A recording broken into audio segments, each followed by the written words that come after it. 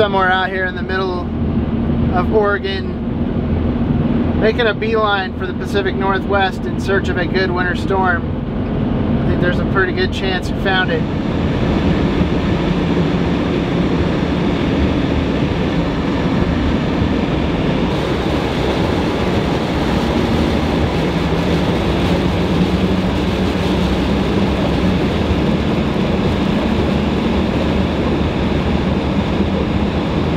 Probably going to find a spot to hunker down here in this little town of Burns out here in Central Oregon for the night, because it is late. Rolling in here, it's 4:45 in the morning. Been hitting it pretty hard, and that last little bit just kind of took it out of me. So find a spot around here to crash, call it good for the night.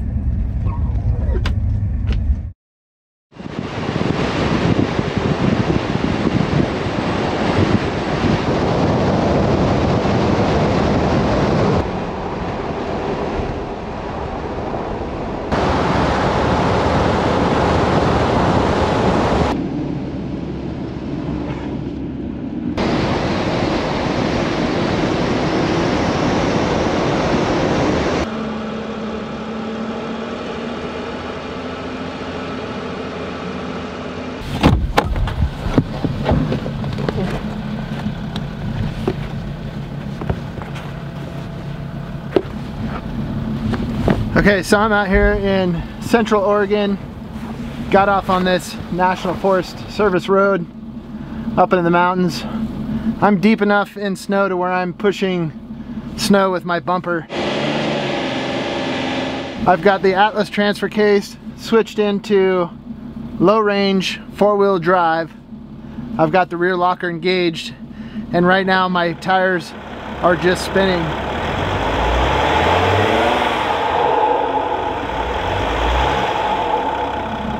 We're gonna try lowering the air pressure down to about 10, maybe 8 PSI. Okay, that there is about 8 PSI. I'm gonna do that to all 4 tires and see what kind of difference that makes here in this deep snow. Now, one thing to keep in mind when you're going as low as 8 PSI, the only times you want to do this is in extremely deep snow or in extremely deep sand and going at very low speeds, because at this point we're entering the range where it could be very easy to pop off a bead.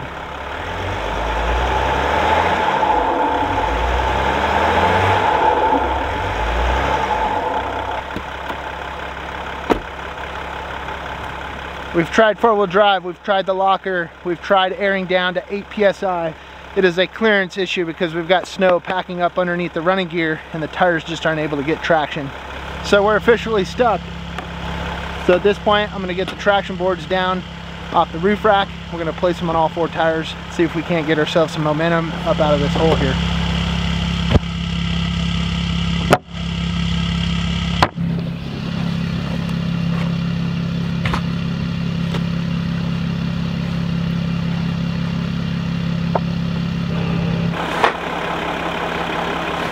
Going this low in PSI, we lose a lot of ground clearance because the tires probably squat anywhere from 1 inch to 2 inches.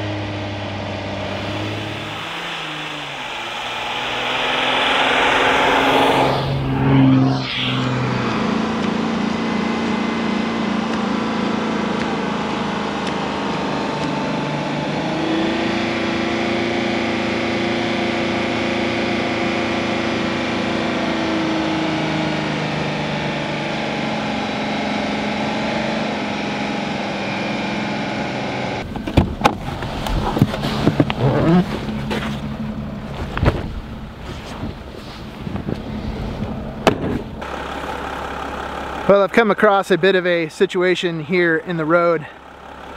Looks like a tree has fallen, perhaps fairly recently, because there are tracks in the snow that go beyond it.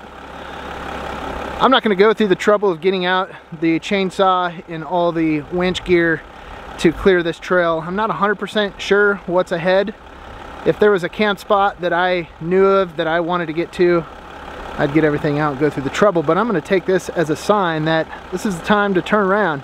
I'm going to backtrack it down the hill just a ways, find a good spot to set up camp, and just kick back and enjoy some van life in this really cool forest as the snow comes down all around.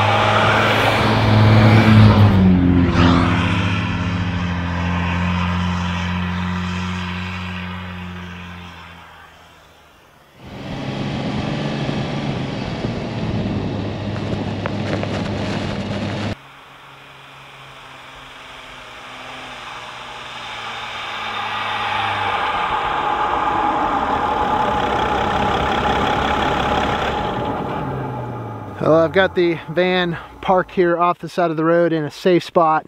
I moved it away from the trees just because of the amount of tree fall happening and snow falling off the trees, etc. So this should be a cozy little spot for the evening. It sure is beautiful out here in this winter wonderland. I'm gonna go inside and hunker down and just enjoy some winter van life, living the van lifestyle.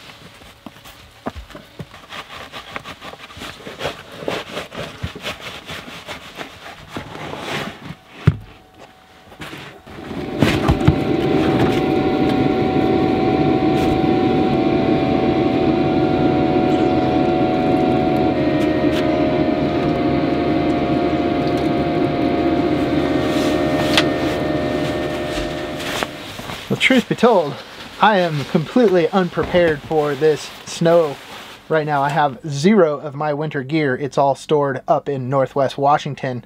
I've been on a crazy schedule. I spent a couple weeks out in New Mexico shooting some content, and then I also jumped on over to Death Valley, did some very cool off-roading in the Sprinter vans out there, saw some very cool terrain, and then I've been on a beeline up to the Pacific Northwest to capture some of this winter storm content, and I just haven't made it to my snow gear yet, but it was just too good of an opportunity to pass up, so here we are. The van is also a complete disaster after spending so many hours on the road and hours on the trail. So I'm going to do a little bit of house cleaning before we hunker down and enjoy some of this van life way up here in this winter wonderland. I've been trying out a new diesel heater here inside the Sprinter van. It's made by a company called Autoterm, and they make diesel air heaters. They sent me one out to try out here in the Sprinter van, so I'm excited to see how that works. One of the great things about this new system is the fact that it has a thermostat option, which means it will turn on and shut off depending on the temperature that you set here. Using that in the last month or so, it's been very, very handy. At night, it turns on automatically, keeps me warm throughout the night, but then during the day, it just kind of shuts itself off, so I don't have to worry about it. It's kind of cool. These things are freaking soaked. Definitely not snow pants. Hello. Battery medium.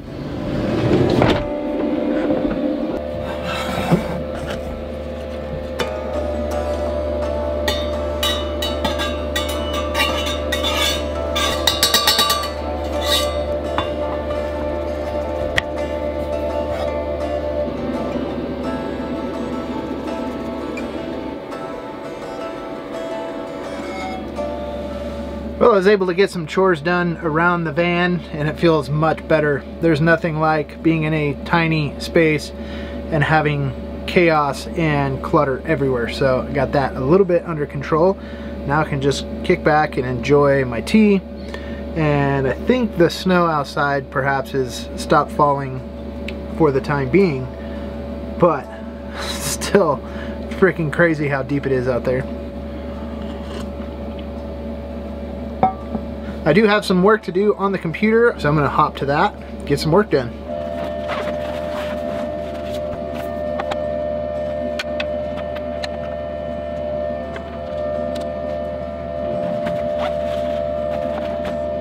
This really works out being such a perfect spot to sit down and do my editing.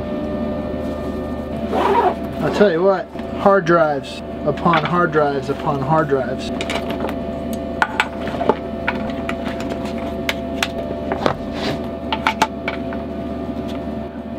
This is how all the footage gets stored right here on these hard drives. SSDs. We've got 2 terabyte, 4 terabyte, 2 terabyte, 2 terabyte, another 2, another 2, a 2, a 4, and a 2. That's a lot of terabytes of footage all right here. This is all how the workings happen.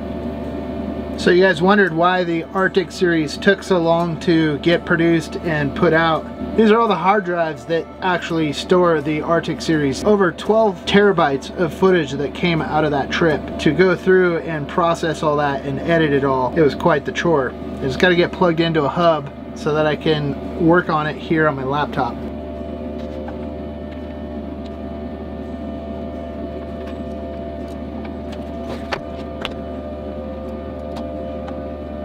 So here's my laptop set up. Got my mouse here, of course.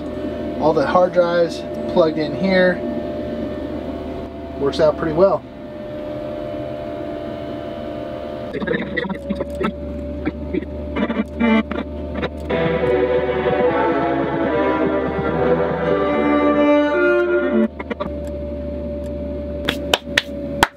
Bam! I think this video is complete. I'm ready for an export and an upload to YouTube.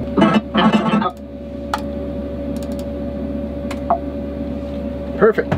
Well, with the chores done, the video complete, I'd say it's probably time for some chow. Got some leftovers in the fridge that I cooked up the other day. I'm just gonna warm those up here in the Instant Pot, make it quick and easy.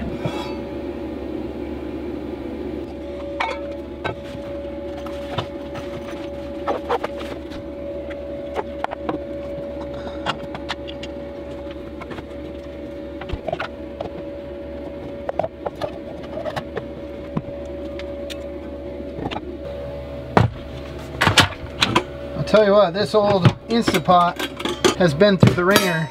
It rides in the back of the Sprinter and bounces through all the trails and all the roads, but it still works, even though it looks beat up as heck. It's not sponsored. This is not sponsored. It's just something that I like to carry in my van because it's useful. I'm gonna put just a little bit of water down in there. Got this trivet, goes right down in the bottom. I'm gonna put my leftovers in one of these pans. I made a bit of a soup actually here in the Instant Pot here just a few days ago, and it's gonna make for some great leftovers. I like to store my leftovers in Ziploc bags like this because it's easy to store it in the fridge, doesn't take up a lot of room, but then also that's one less dirty dish that I need to worry about cleaning up.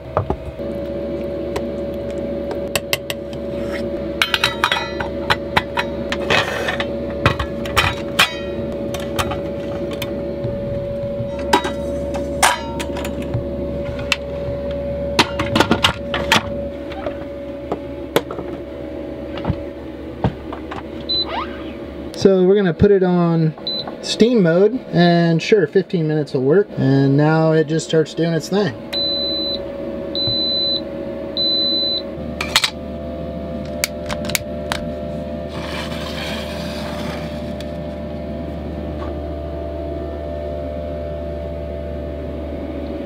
Okay, let's do a quick little snow check here outside.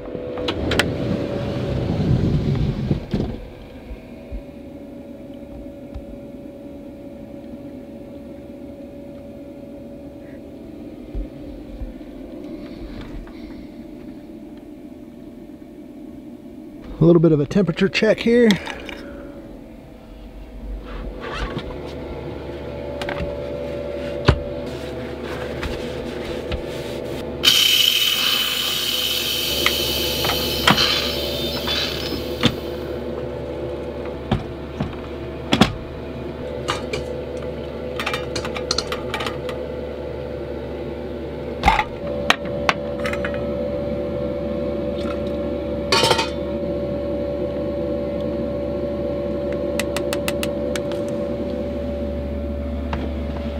yeah. Dinner is served. This is a recipe that I just threw together. Had some ideas of some ingredients, how I'd like to cook it. It actually turned out pretty good. It's got hominy in there, it's got chicken, mushrooms, it's got some New Mexico green chili, it's got some chicken broth and bouillon as a base. Makes a little bit of a pozole style soup, etc.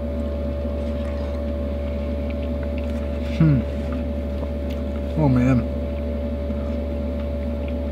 Everything's always so much better as leftovers, especially when you're way up here in the mountains, deep in the snow, living some winter van life. The temperature here inside the van is sitting at a comfortable 65 degrees thanks to the Autoterm diesel heater. Meanwhile, outside temperatures are dropping just below 25 degrees.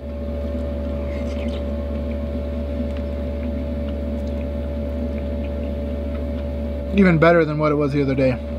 So perfect.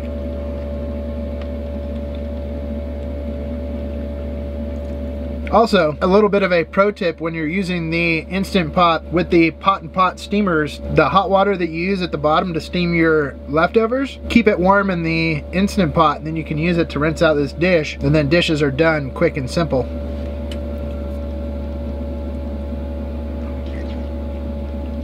Let's do one more final snow check before jumping into bed.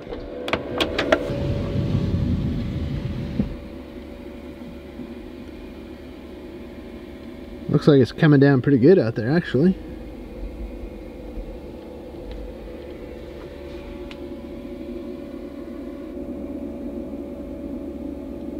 Do a temperature check.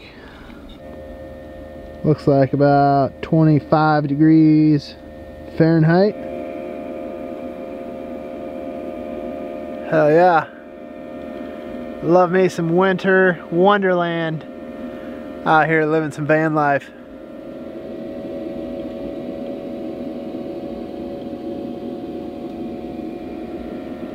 Alright, I'm letting all the cold air in and the heat out. Let's close this door and get ready for some bedtime.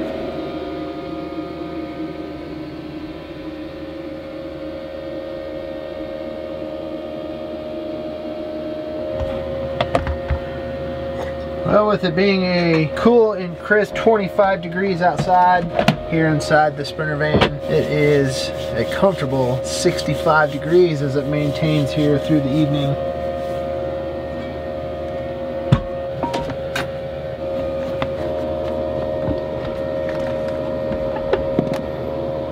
Got the next Living the Van Life episode uploading. Love being able to work remotely with my Starlink here in the van.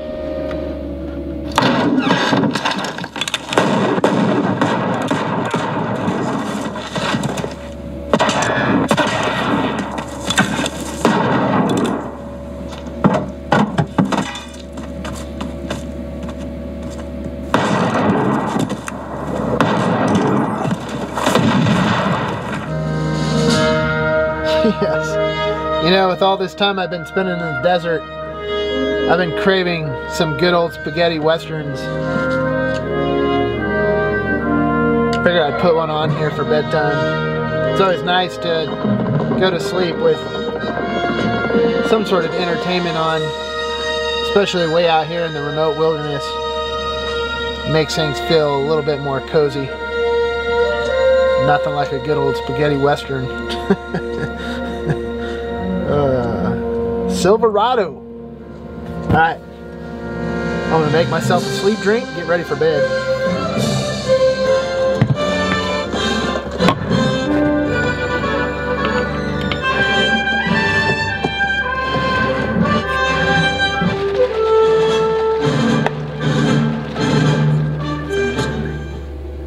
I always figure you might as well approach life like everybody's your friend or nobody is. Don't make much difference. You're in the middle of that frying pan. Don't you even want to count it? No, man. We trust you.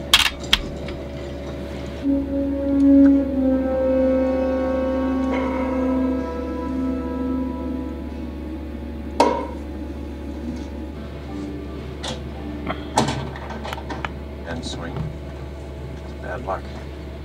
Bad luck for me.